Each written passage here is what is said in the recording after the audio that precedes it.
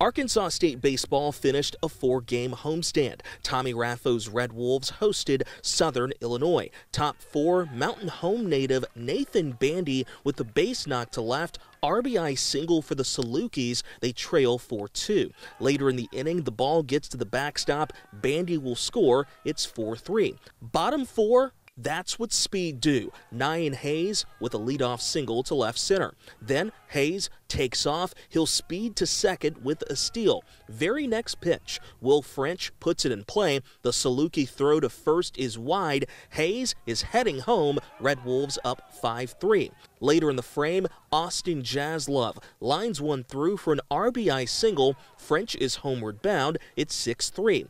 Then Marion's own Daedrick Cail with a drive to deep left field. It's fair, and it's gone for a 2-run homer. A-State up 8-3 at that point. They win 10-5. Same two teams Wednesday night at 6 in Carbondale.